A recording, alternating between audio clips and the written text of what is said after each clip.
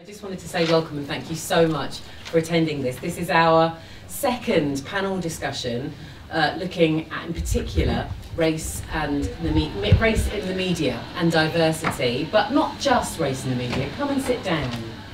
It's all right, no problem. Race and diversity, but more inclusion even. It's part of a wider project that we're running, a UAL initiative, and it is a unique initiative. If you've not come to one of these before, I tried to explain last time. We're connecting up the journalism courses at London College of Fashion and here at LCC, and we're working together to try and make things better in terms of attainment for students from Black, Asian and minority ethnic backgrounds, which is an issue. So we're attempting to do that by highlighting some issues around inclusion and having a chat about it. To help me do that, we did have a slight change in personnel for the panel, and I'll explain. They sent their apologies, they couldn't make it. We were supposed to have Vanessa Kingori from GQ and Kenya Hunt from L, and they weren't able to make it. Being a journalist is sometimes hectic, but I'm very pleased to say, last minute sub, fantastic. So, still joining us is Maruice Mcleod, who I've written up as a freelance writer and commentator, but there's so much more. You've written for The Spectator, The Guardian, The Voice newspaper. You're also a director of Media Diversified, which is about getting more diverse faces, responding and talking about news issues and big issues out there. Is that fair? Is that how I describe it? Yeah, it's about, diversifying the media, yeah. Beautiful. And beside Maruice is Michelle Matherson, who's a talent executive with Shiver and is on ITV's diversity board and essentially makes telly. I think that's a good way of describing it. Yeah, or I get the people who make telly to make telly. There you go. Thank you. And as a member of ITV's diversity board, is one of the guardians of making sure that we see more inclusion on television when we're turning on. And last minute sub, but nothing least about this man, Nirpal Dhaliwal, who's a writer, commentator. You may, a few years ago, have read him as a columnist in Evening Standard, but also you can see he's writing in The Guardian, Times of India, you can see him writing across lots of different publications, and an author as well. So thank you for the last minuteness, I appreciate it. And I'm lucky enough to say I used to work with Nirpal, so I know he's good at this, and it's a good conversation we've got coming. We're talking about inclusion. If you have questions, of course we'll make time at the end for you to put those questions forward. But it's not that kind of panel where we won't stop and talk to you. So if you've got a question, put your hand up. We'd love to talk to you at any point. If you're a bit nervous about that, maybe wait till the end, but we're going to talk till about 5. And then you might spot there's some wine and some fruit juice across the way, and some sweets even. So, you know, as a thank you for coming and engaging, we've got that for you too. I know, we're the gift that keeps on giving. So we'll get this started if that's all right. And again, in our last panel that we did, we talked about fashion in particular, but obviously since then, there's been somebody appointed as the head of Vogue, British Vogue, who isn't exactly the normal profile. Edward Enninful's been appointed to the successor to Alexandra Shulman, and I just wanted to check, is that diversity done and sorted then?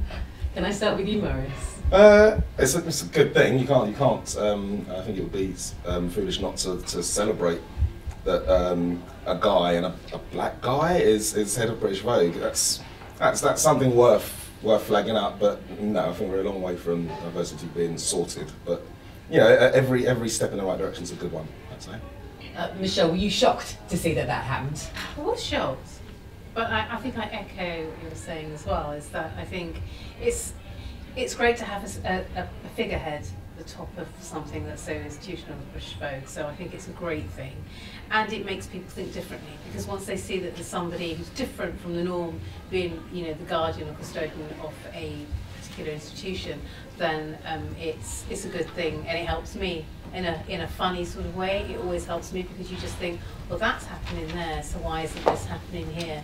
So whether or not further down the line things need to change, which I think you're probably alluding to, I think it's a good thing.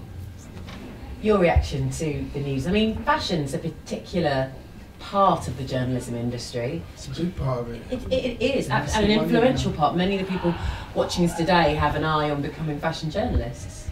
So, again, your reaction. This is great news, but I mean, I will say that it's a man. He's black, brilliant, but it was a woman's post for a bit, and now we've got a man in post. It's never perfect. To be honest, if there was going to be one magazine or one area of British the British media where you were going to see a black person succeed. It would be fashion, if I had to bet. You know, it would be fashion. That's an interesting bet. Because it's, you've already got a strong black influence in the British fashion industry already. And the fashion industry likes to fetishize black people, let's be honest about it. Okay. That's what it does. I mean, it's what it's always done for the past 30 years.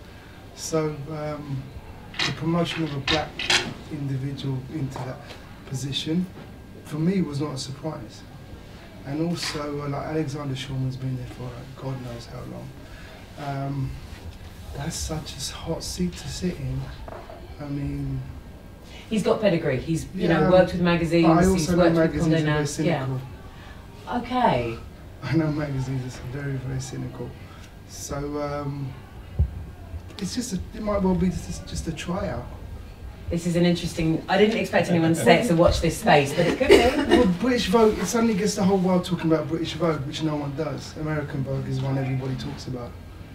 And suddenly British Vogue is the one that everybody will be talking about all over the world. But that's a good thing, eh? That is a great thing. But it's a PR thing. There's nothing bad in this. There's no downside to this. It is a positive. But I would also say, you know, don't count the chickens just yet. And I think that might be the tone for the chat. Okay, so I suppose I need to ask you to kind of set the tone after that question. Inclusivity 2017, you know, what does it mean to you when it comes to media and journalism in the UK? It's a huge question I've just asked, by the way, so pick any bit that you are happy with. Michelle, can you start with that one?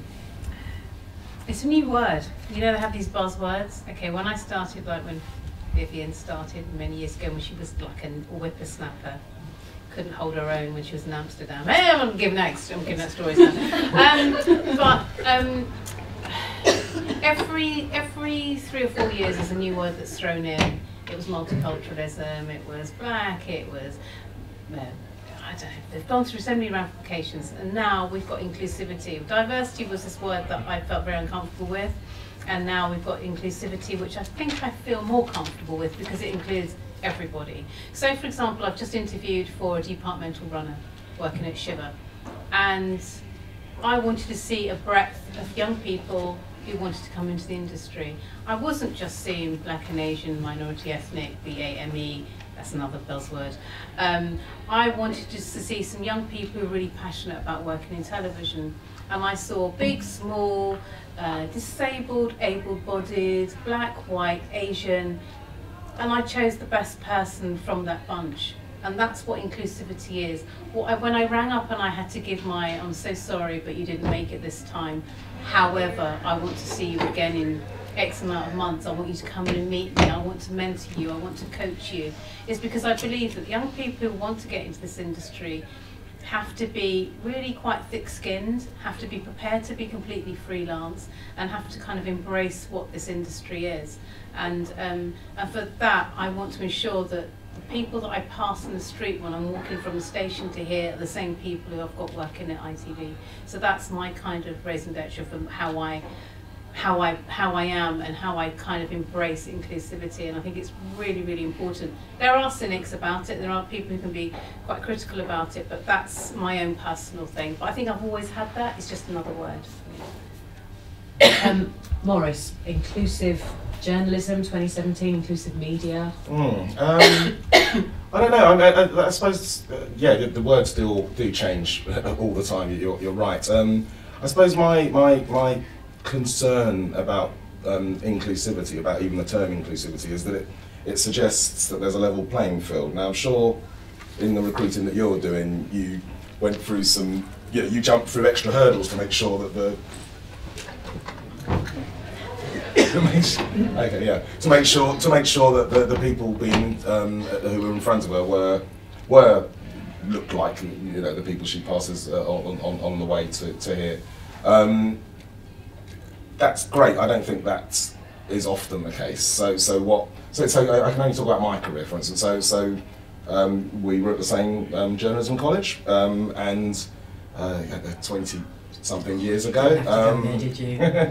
and so when you're studying, you're right alongside your peers, and you see, especially over the course of a year, you see kind of who's good at this and who's good at that and where you fit in. And so when I went to start looking for jobs at the end of the course, there was really nothing, and I was going alongside people who were getting jobs at the Times and jobs at the and so you got to the first thing you do is go, okay, maybe I'm just quite not as good as them. You have to be humble enough to assume to look at that option. But when you've been working alongside people for a year, you kind of go, well, actually no, I know how good that person's work is, and I know sometimes they're good at this, sometimes they're bad at that. I know where I fit in. I'm not awful. I'm not really bad at this career. So, and I have this conversation with a lot of my peers as we go through in their careers. They're editing The Spectator, or they're editing Mixed Mag and whatever. They're doing these big jobs, and I'm still sort of freelancing and hustling around. And we'd meet up and have conversations, and they'd always say, "Oh, but why aren't you getting on?" And there isn't an answer. I don't, when you're looking at the individual, you can look at diversity as a general and say, okay, well, as you say, 94% of journalists are white out of an 87% population, and 0.4% are black, 0.2% are black, 0.4% are Muslim. You can look at all those figures in general, but when you're talking about yourself individually, it's very hard to sort of go, or to not go, maybe I'm just not that good. Maybe I'm just not up there. So coming back to inclusivity, I think that and I know. Okay, so I'll tell you one story that one of my classmates, still a really good friend of mine, she went for an interview at the Express. We both ended up working at the Express, which is a pretty awful place to work. But anyway, we went for her interview there, and the editor said, "Oh my God, your dad was my was my mentor when I was coming through." So her dad was a senior journalist. I can't compete with that. My mum was a nurse. We're not on the same level. And so when we'd meet up afterwards, and she'd go, "Oh God, you're still doing shifts." I'm like, "Well, yeah, we both walked in the door, but you started in a different place." And yeah, it might be that I'm only good enough to do shifts. It might be, I have to be honest. I don't think so, but it might be. You have to admit, you have to see that you had some sort of advantage there. You have to see that there was a boost that you got to your career. Sorry, we're just making sure people aren't waiting at the door to get in. I'm with you, because when at the same position as you, when I left, there were colleagues of mine, and I thought the same. Yeah. And it took me a year and a half after leaving to get some kind of proper contract where colleagues of mine were walking straight in to jobs. And honestly, probably till you just said that, I'd never considered. I always just assumed it was me. And that could be a gender thing as well, because women have a horrible habit of assuming it's them anyway. And it's not a bad thing to check yourself. It might be you, but it might not. So yeah, but now in 2017, because we're not young. That was then, Maruice. This is now. Yeah. And we've got people like Michelle hiring on TV. You're saying I'm old? No, I'm saying you're hiring.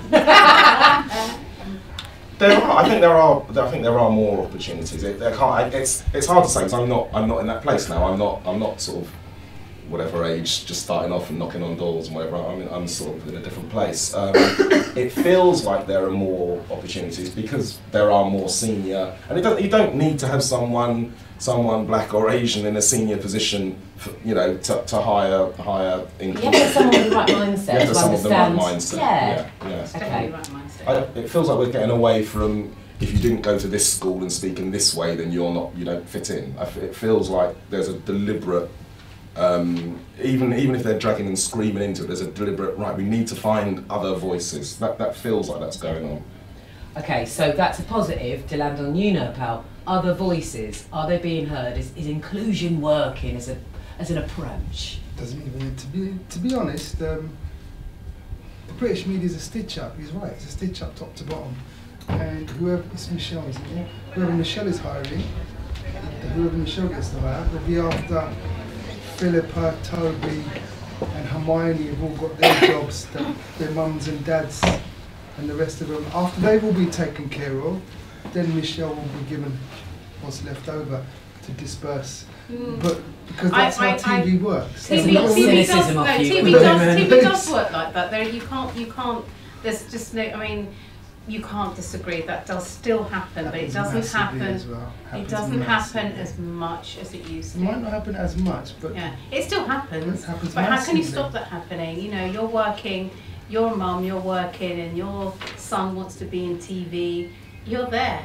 Then it's he's met you at when he was little, and they remember him, and oh my God, Toby, you've grown so much, blah blah blah blah. And the next minute, Toby's working as a runner, but I also think, and will move up the ladder quite quickly. I think it's perfectly reasonable to say that people who are in the positions of sort of, creating a wedge for other people to get through, should be far more vocal and outspoken and angry about that, and not let Toby and Philippa and Hermione get their jobs from their parents and their parents' friends and the rest of it. I'm very vocal. Yeah, ITV is a great place to work.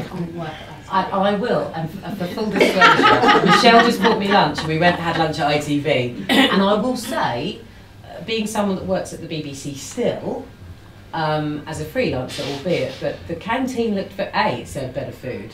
I've been doing all this time all wrong, and B, it was a youthful place and an inclusive place. There were people. You're talking about in front of the counter, or you know what, Maruice, that's another conversation, but actually not in front of the counter. The people that they were paying for the food, not serving it. There's an official. You can. Basically, when you get over about 40 grand a year, you start to see everything becoming bleached out. Now, that I don't. Well, okay. That I won't deny. None of us can say that's not. I absolutely agree with you. So you can, you can hand out all the jobs you want, as far as they're concerned. Internships, give them out like Smarties. They 2 weeks. Yeah, they can't have enough free people. 2 weeks. Yeah, I mean they're not going to say no to free labour.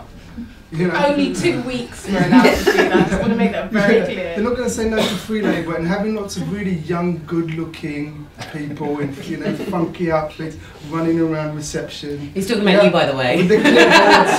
With the clipboards, when people come into the office, it looks great.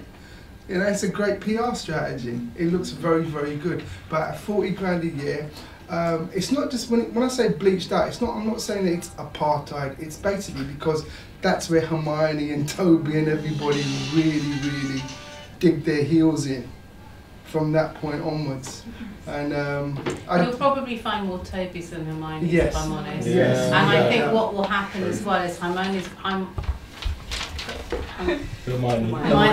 you. Harry Potter. Will go off and have babies and then find it really difficult to get back in, and that's another area of inclusivity that I'm very passionate about. Okay, so this is the point where I stick in some hard information, as we like to call it in our journalism teaching. Okay, so Maurice mentioned actually another university whose name shan't be mentioned. They did some research in this area, and they found 94%, at the moment 94% of journalists are white in the UK. They have some figures on Muslim journalists, and they have some figures on black journalists. Black journalists, 0.2% are black. And hang on, let me perfectly say I get this right. So of the population, there's 13% of the population is black, and 0.2 of the working journalists are black. I don't know if that's working population. I don't know how they did that with the figures. I think the 13% is this weird term, non-white. So it depends. Okay, that's a bigger figure. Right, 2.5% of working journalists are Asian, and they're 7% of the general population apparently, and 0.4% of journalists are Muslim compared to 5% of the population. And by the way, 55% of journalists are male, and that's actually gotten better recently. But guess who's getting paid more? Men. Well, it's worth, while we're on that, the Sutton Trust looked at class as well, and of 7% of people go to private school, but they make up 51% of top journalists. And by top journalists, they mean the people that are actually earning the decent money. And then of 54% of top journalists were Oxbridge educated, and Oxbridge makes up 1% of the population. So that's just a massive disparity. Yeah. It's a club for private school and not school. Yeah, well, okay, and then just to make it more depressing, I'm going to cheer things up in a minute, I swear. 2002, a similar survey found that 96% of British journalists were white, so it's moved 2% in over, 14 years? Wow. 15 years? That's not depressing at all. It would be interesting, Kath, to have the stats on who actually studies journalism. Yes, and the study of journalism has exploded in comparison. If you think of it, there wasn't much of it around when I was trying to break into it, and I had to wait till a postgrad and to sit with Maruice and to do that at a different university from here. And now it is around the country, and you can do it, and it's still not that prolific. So I can't tell you that we haven't got those figures. We haven't got figures about the LGBTQ communities, and I mean, anecdotally, I can tell you I've worked with lots of gay people. Not that many gay women, but definitely gay men. And I can tell you that I've never worked with a trans journalist. So I don't know what's changing. I just want to make a point to the people we were talking about previously, because I don't want to put any of you lot off. that's such a, I mean, it's a real bummer having to listen to us. Let me cheer up, it's alright, so I'm going to bring But also be under no illusions, and you've got to play a much smarter game than just being good at your job. If you think just being smart at your job is the way to do it, it's not. You've got to play a much smarter and a much more lateral game. And if you want to make money, like proper money, like choose a different career. That's quite frankly I'll be quite honest with you. But if you really, really want to do this, then you have to play a much smarter game than just being good at your job and showing up and putting in the hours. You have to do all that as a yeah. level Like I'll one. give you an example, like what I think is like a really, really smart game that got played. Amol Rajan, he basically became friends with Evgeny Lebedov, whose dad bought The Standard and The Independent for £1, ex-KGB oligarch. So Amol Rajan was just a flunk in the newsroom at the Evening Standard. Like, no one heard of him. He was doing bits and pieces. Becomes buddies with Evgeny Lebedev. You know, next he's the first non-white editor of a national newspaper in Britain. And the fact, and he's a smart guy. This is not to say he's not a smart guy, right? He's a very smart guy, and I think he did as good as you could do with the Independent, because I think it was a hiding to nothing, that paper anyway. I think networks are important. Yeah, you've got to play a smarter game, and basically when you walk into a situation, figure out who is the person who says yes and no.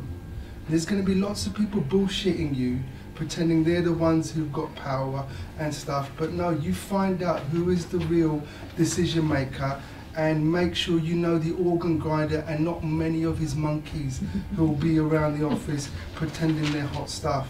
And that's the you've got to be smarter than just being good at your job, you know. And it takes so much energy and so much intelligence as well. Like you'd just make an awful lot more money doing something else if you're smart enough to do that, quite frankly. Okay, now I'm going to stop you because this is depressing. And let me vouch for these students who I've had the pleasure of teaching. They are smart and they do get it. But what they can do, and all of the journalists, whatever their background, whatever the issue they may feel makes them worthy of inclusion, they can create a network. They can look after each other. And I would say I'm lucky enough to know to either know you or have been introduced to you by people I know, and that network is important, and we should celebrate it, I think. So that's not a bad thing. Like, you know, we stop working together, but we never stop saying hello. That's the way you do it, isn't it? There is a positive here. But you have to. What I'm saying, just figure out the lay of the land when you walk into this industry. Figure out the lay of the land. And in my experience, the higher you go up the ladder, the more open-minded people are.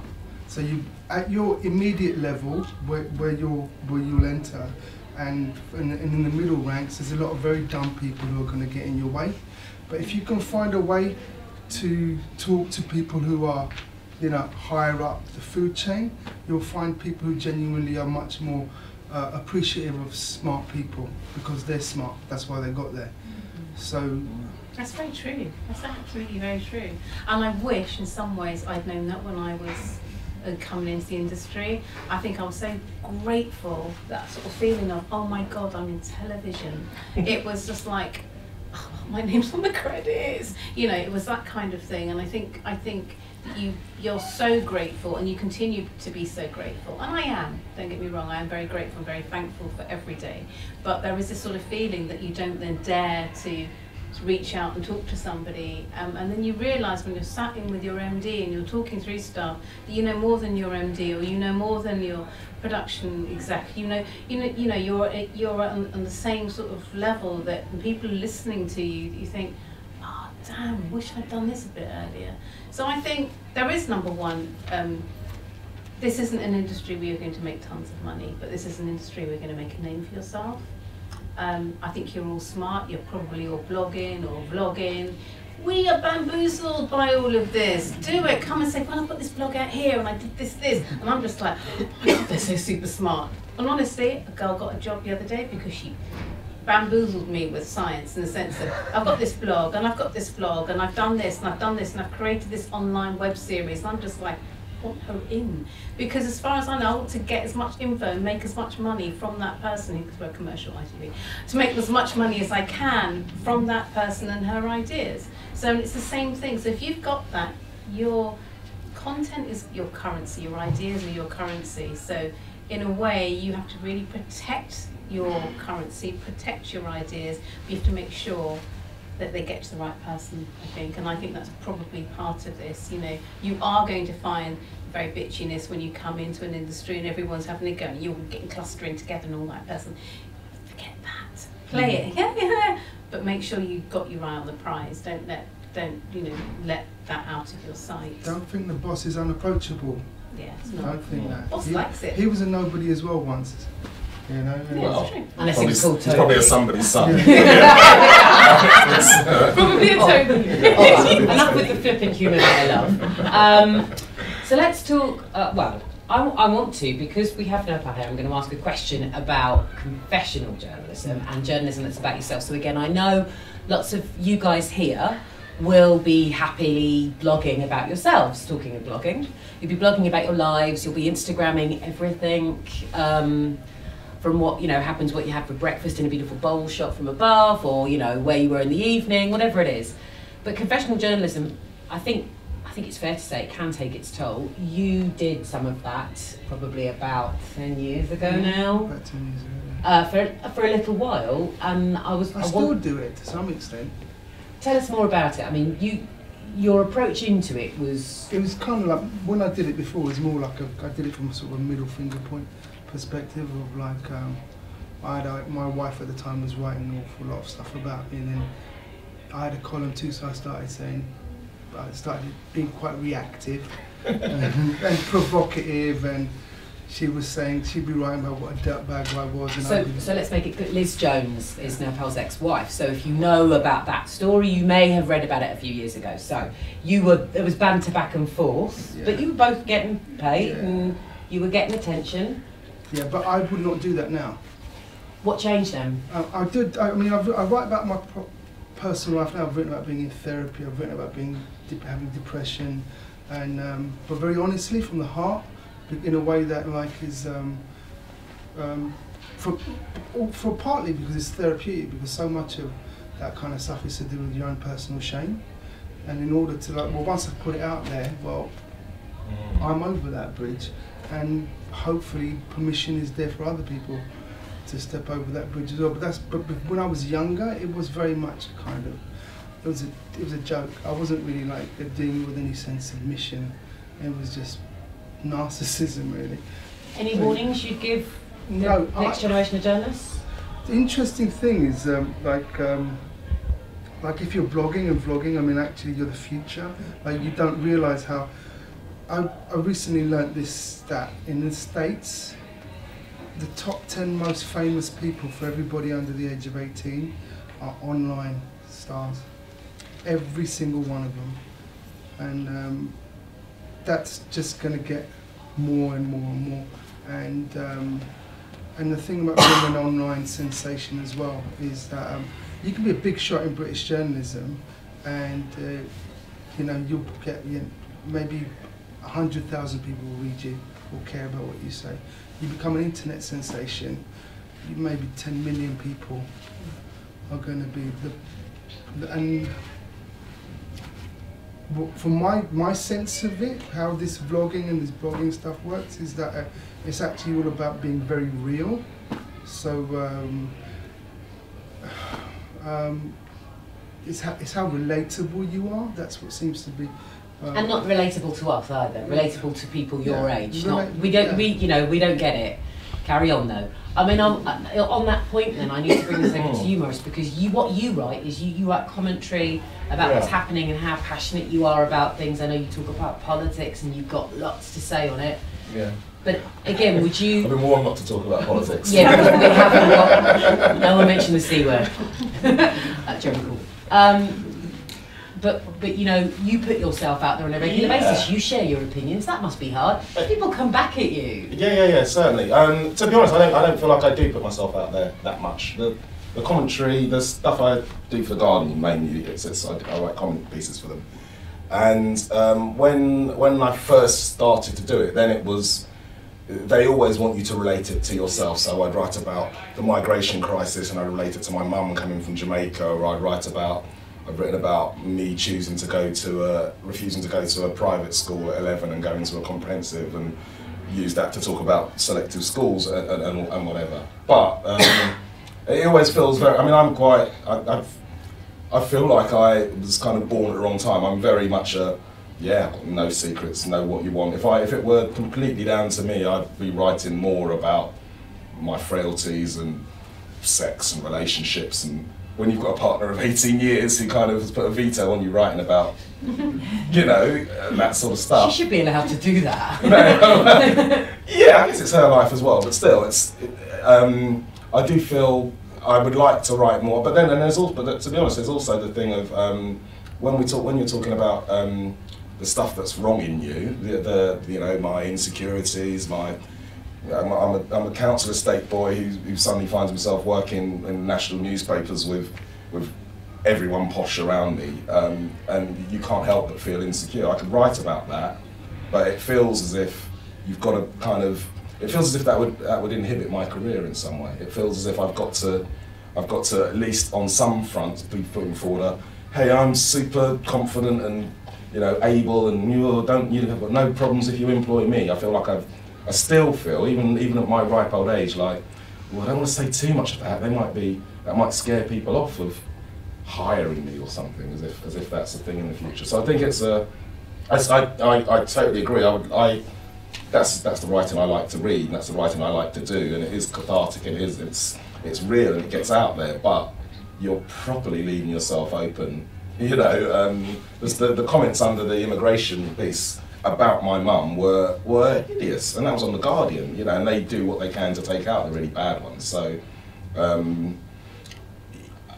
I guess a bit of it's been I'm really thick-skinned. I am a total narcissist. I love the idea that anybody even someone that hates it, is reading something that I wrote, because, you know, writing's quite personal. You put yourself into it, and if I on a train and I see someone reading, I almost want to go, that's me. And, you know, I've been doing it for 20 odd years. I still enjoy seeing that someone's reading my stuff, but yeah, it's hard. I don't feel like I don't even yet feel like I completely go, here's all my issues. There's more we could get from you. There's plenty more. I think that's I think that's a real. In the traditional media, it's very easy to get pigeonholed. It's very easy, which you guys as bloggers and vloggers don't have to worry about that. Like, actually, the beauty of what you do is that you don't have to, like, if it's not working, it doesn't matter, because no one's looking at it. You only know people are looking at it because you're successful. You know it's working because you're getting hits. You don't have to worry about, is my editor going to think this, or, you know, am I going to be put in this box? You're in like a free fire zone. In lots of ways, I actually really envy you. Actually, like, I think I might have been born 20 years too late, because I think that would have really suited me. But for the record, I still look at YouTube, so you can still put stuff on there and it still will get hits. So just so you know, don't be them too much, just do it. That's what I'd say about that. I'm going to move this on slightly, because There's 2 more questions I want to ask. And I want to finish with us talking about advice for the people who've come to see us. But before that, I must ask more about what's happening on screen. And we've talked about behind the camera and the teams there, but on screen, is everything going all right? Is inclusion there? Because again, I can tell you that I'm seeing more BAME people, more black, Asian, minority, ethnic people reflected on screen in news programmes. I'm seeing them not just, you know, being carted away from by police. I'm also seeing them presenting the programme. Some of them are even reviewing newspapers. So that's good. And we're seeing dramas and they're changing. We're getting better at telling minority stories, aren't we? It's getting better. It's not there. It's like anything, but it's getting better, and it's so much better than say when I started. Although there was a period when I was younger when I worked on programmes that were made for myself. Black Britain, which is where I worked, Mcleod, I think, and you know, I worked in radio. I did all sorts of different types of programmes. It's got better. I think on-screen portrayal is one of the things that, you know, you can really measure. What used to happen was if you say there was a series called Clocking Off, and it was a really brilliant series. It was set up in Manchester, and it was about the lives of the people who lived in the street and worked at the factory. And that's what it was. And every week they told a different story, a bit like Corrie, but more sort of souped up and a bit more kind of sexy. And each week they took a partner, couple, family, some kind of crisis. And one week they had a black couple who also worked at the factory, did exactly the same thing. And I was in the board, I was working at the BBC then, and I remember them saying, oh, the figures are down for that particular episode. And if the figures come down, the BBC, and the BBC is saying that, when the figures come down on commercial television, people think, I don't know, I don't think the advertisers are going to want this, because how it's funded is by its commercial activity. What they found now is that diversity, inclusion makes sense. You have that portrayal on screen in your advertising and your commercials, you get more people come into those programs, and it's kind of been hand in hand. So you'll probably see now, if you look at commercials, that they're much more diverse than they've ever been. You know, you see black people using soap powder, washing up liquid, putting cream on their skin, I don't know, and you just think, oh my God, and I still do, I go, oh my God, that's amazing. Oh. Or you see mixed families, you know, the happy kind of, you know, black mum, white dad, little fluffy mixed race kid in the middle, and you just think, oh my God, this is amazing. And that's what they're doing, because they're portraying what's out there, who's buying their products. So in a sense, if you're writing about the things that you're seeing and you're influencing, because you are all influencers, then you're going to influence what's being sold, what's being made, what people are going to buy. If you're talking about fashion, if you're talking about beauty, all these sorts of areas which you probably work really well in, that's what's going to influence the commercials that are made to support the programs that are made, except, do you see what I mean? So in a sense, when I look at us compared to the rest of Europe, I think, blimey, we are so far ahead. If I compare us to the States, maybe not so. So it's kind of, you know, I think we are definitely getting there. And I'm thrilled when I see Colin Salmon walk through, or Idris walk through the door, and I think, or Lenny Henry comes through the door, I think, okay, we're kind of, you know, it's good.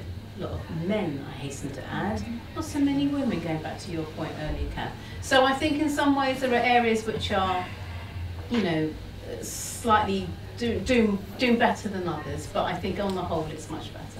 For the record, recently the BBC, I'm going to ask you to comment in a second, Maruice, but the BBC ran a Christmas promo where it was a lovely promo. It was about oneness, which is a big BBC marketing approach, and in it, a gay couple kiss, two men kiss. It was the most complained about thing they've had in years, literally years. I know this because of the job that I do. So, and yet, as an audience member watching it, think, oh my God, that's amazing. You just think, yes, because why not? It's like that's our life.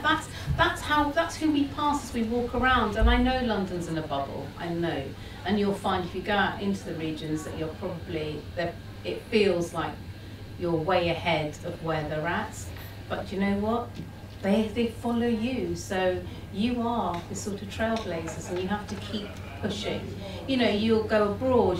Some of you might not ever work in this country. You might work abroad. You might work in Africa, Asia, China, Japan. You might work somewhere else where you just think, but your experience here is going to influence what you do when you go and work abroad. So you might not even have to leave your house.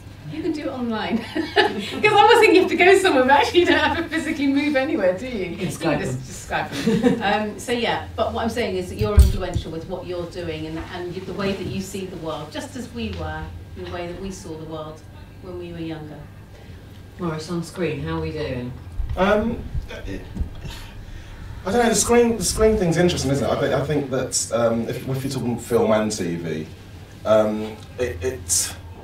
it feels like something's happening, but then there's been times when it's felt like that in the past and it kind of dies out. So last year you had the Oscars So White thing. This year you have Moonlight winning, and you've got films like Get Out and stuff like that that to me feel different to black films or whatever they've been in the past, and that they don't feel as if they're just aimed at a black audience. I don't know about maybe Get Out kind of is, but Moonlight, for instance, to me felt like a mainstream film that just happened to be, it's Brokeback Bronx, isn't it? It's Too much Twitter. Too much Twitter.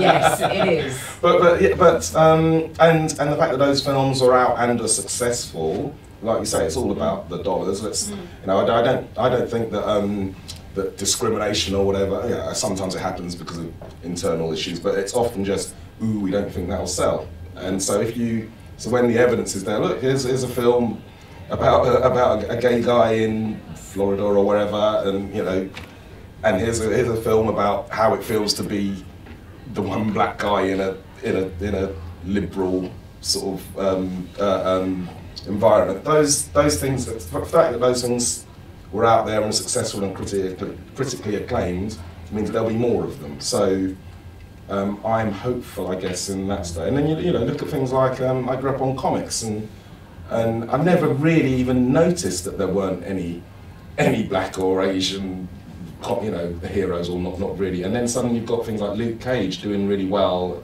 and the Black Panther film coming out, and you still have some odd stuff. You still have some appropriation. You still have white guys being kung fu masters and things like that. But it feels like we're kind of getting there a little bit. I don't know if it's, and I guess it's not. It's because it's not my medium. I don't. You know, I work in print. I've not got the face for telly. But you would have watched telly as a child. I think children's television tends to be much more inclusive. It tends to have everybody in it. And I grew up on Thunderbirds, the string ones, not the cartoon one now. And I always thought Parker was black because he looked like my uncle. So as far as I was concerned, it's only somebody who recently said to me, "No, he's not black, Michelle." I was like, "He is." I don't know. Did your uncle? My uncle looks like him. He looked like him, and in my world, it was, you know, you had Uhuru in Star Trek. You know, there was just like, I was going to live into. He was exotic. Well, not exotic. She was driving the ship. So as far as I was concerned, she was pretty cool. So in a sense, you know, sometimes you find that when you're growing up, all these images are really, really important for how you become. Because I grew up thinking, yeah, you know, and I grew up in the 70s, and it was quite kind of power and political. Not so much today. It seems fairly one-sided. Anyway, but we won't go into that. We promised we weren't going to do politics. No. But I just think it depends on what you see as you're growing up that kind of shapes who you are. And whilst you're in this kind of cocoon of being at uni and learning different things, you're learning more about people you've never come into contact with, and it all kind of shapes who you are as you grow up. So, like yourself, came from work, you know, lived on a council estate when I grew up on a council estate. Very, very happy, actually, by the way. Very happy kind of memories of growing up there. But I ended up at Central School of Speech and Drama, where everybody was incredibly posh and incredibly entitled. And I just thought, my God, this is amazing. These people are just so weird and kind of wonderful. and you just kind of grow to understand where they're coming from, and more importantly, they get to understand me, and you know, 20, 30 years on, I'm still one of their best mates. Because for them, it was a world, I took them into a world that they didn't know about, as much as they took me into a world that I didn't know about. And I can equally straddle both. Whereas, you know, they might not, but they can at least say, well, I've got a friend who is, you know.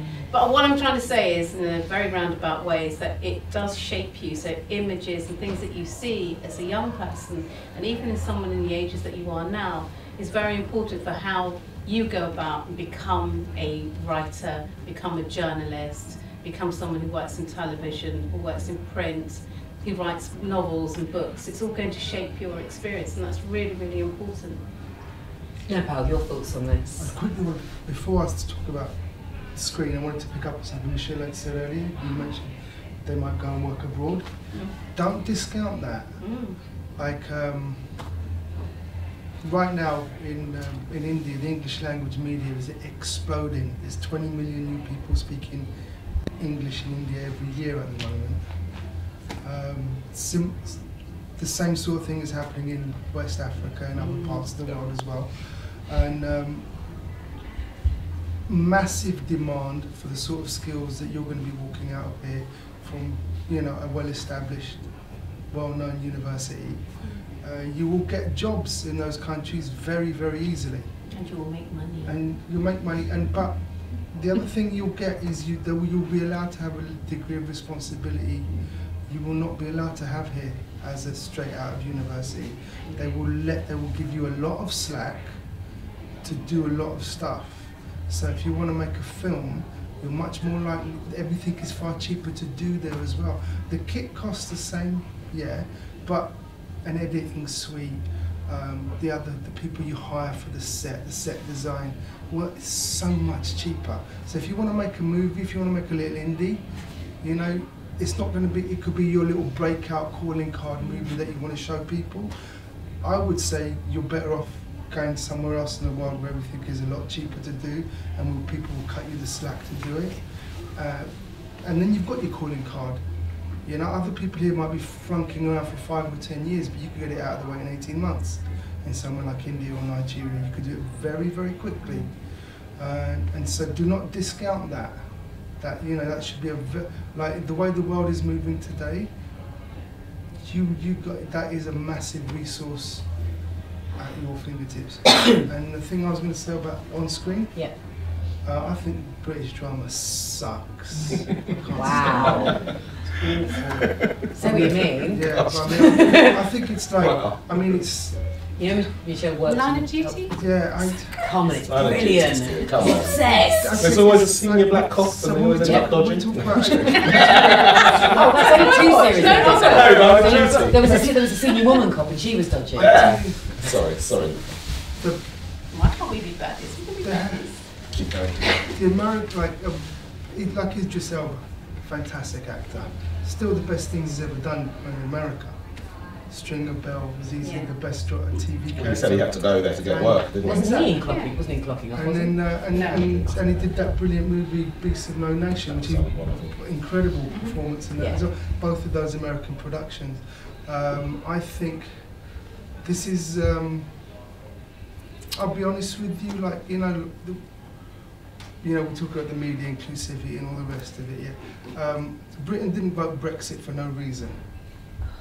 Right. There is a reality to this country. Maruice, you're not allowed to comment. You know, there's like this is a conservative society that is quite resistant to change in all sorts of ways, and I see that. No, I know, and I. You know what? I wish we had more time because I want to completely disagree with you when you've said something massive. We are a conservative society, I would say that. But we're a conservative society that still allows people to do their thing. Yes, in London. At the margins. All right, I'll take margins. It's better than being in a society where you're not allowed to do it full stop. Well, I'm not saying it's perfect, but it's okay. We're muddling along. So, do you rather live in Russia than Saudi Arabia? I'm not bar. No, I'm fine here, thanks. Don't move me. I don't want to be moved. I'm saying to you, yes, the country voted Brexit, but also 51% voted Brexit, 49% voted stay, when it comes to drama, I think the internet again is one of those things that's going to change it all. Analog is changing. To be honest, I think analog will just disappear.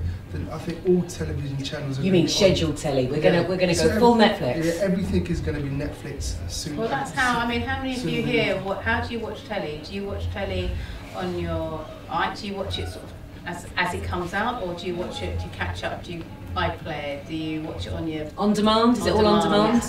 See? Yeah. And I think that is going to free everything up, because I think established British television is very constipated in terms of its ideas. It's very boring, it's very slow moving, everything needs to be signed off by a trillion Dumbos. It does. Anything happens.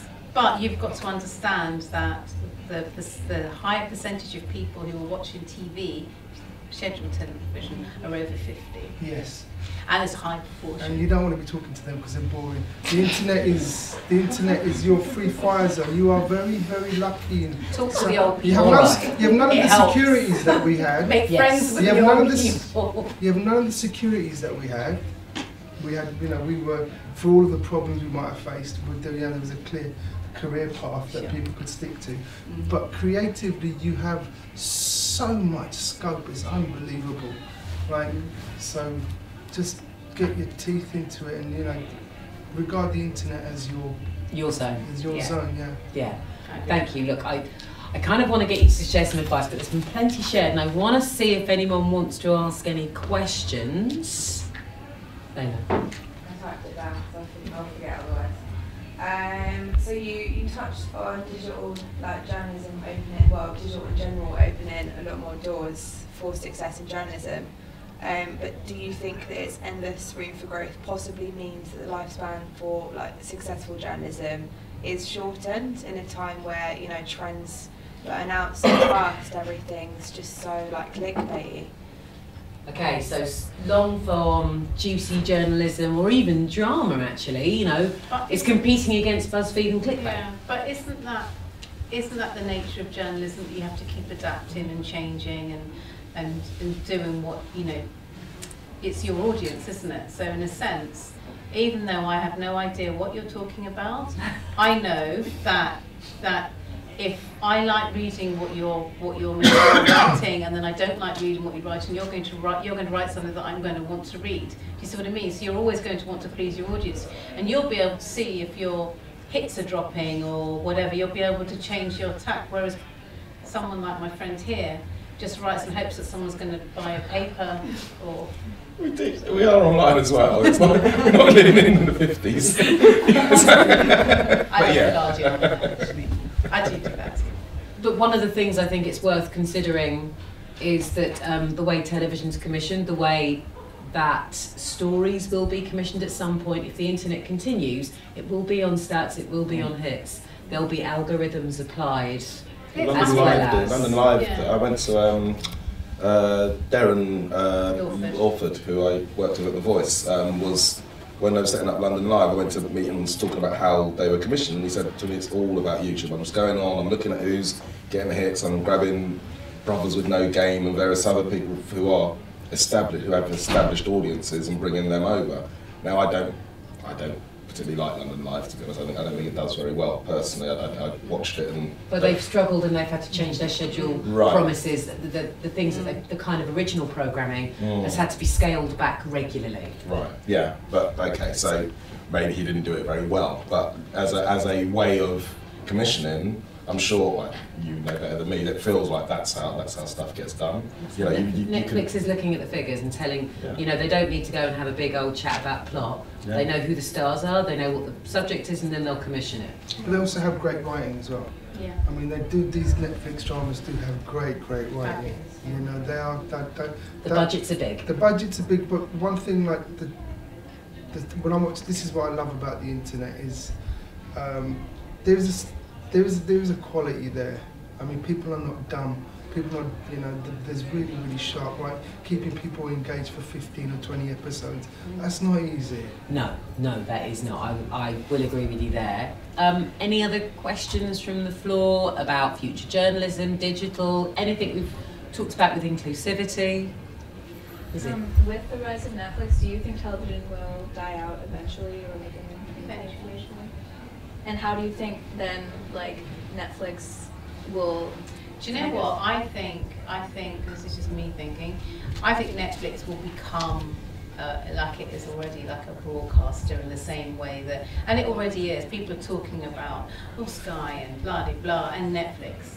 It's now counted in as one of those very serious contenders when you're talking about where can you sell. So for me working at Shiver, we sell our programs. We don't just sell to ITV, we sell to as many broadcasters as possible. We're quite boorish, we have no loyalty. We will just sell to whoever wants to buy our product. And if Netflix came along and said, yeah, we love that, we want that, we will sell to that. And I think in a sense, Netflix will just grow because people now know that it's not a small thing, it's a big thing, and people will maybe not have Sky films, might just have Netflix.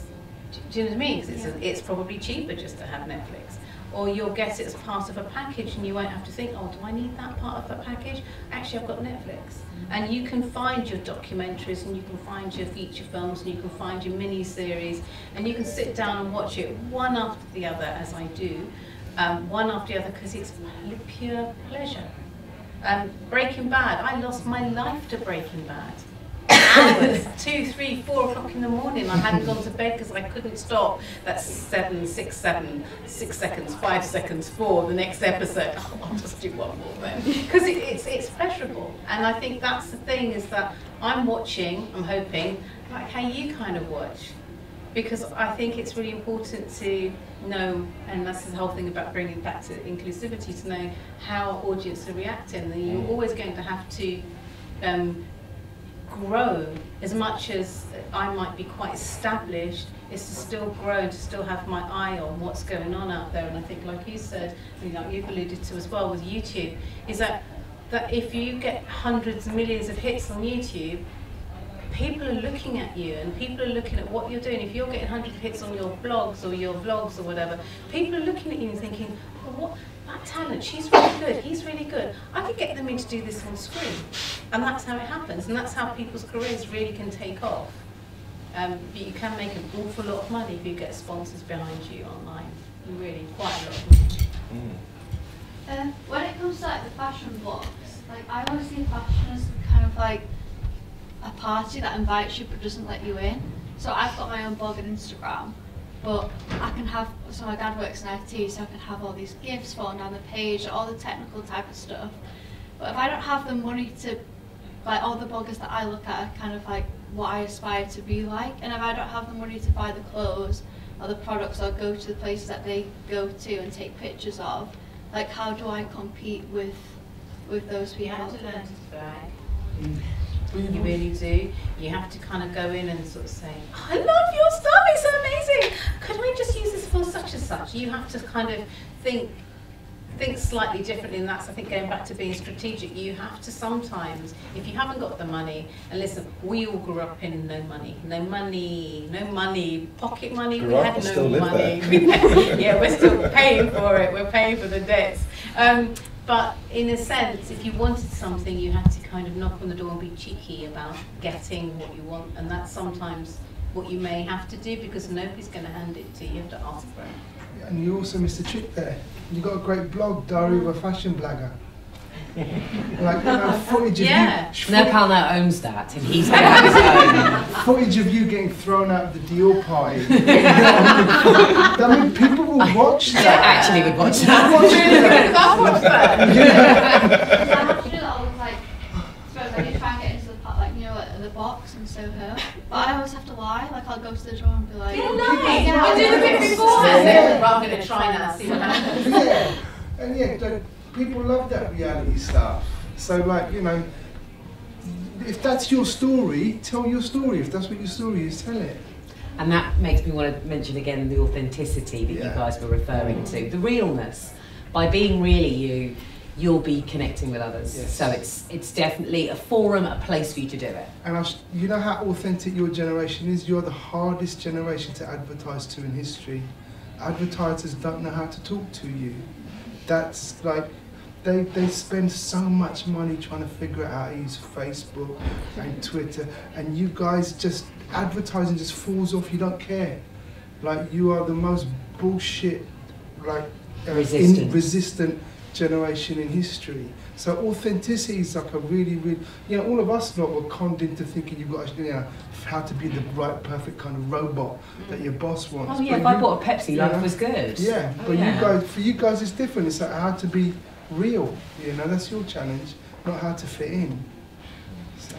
Any other questions? It would be our last. Okay, well listen, while I've got the opportunity, I'm going to quickly say thank you to my incredible panel for just, this is the kind of conversation, you know, you hope you have on a panel. Thank you for being so honest and authentic and talking about your experiences. We're going to crack open the 3 bottles of wine that we've got.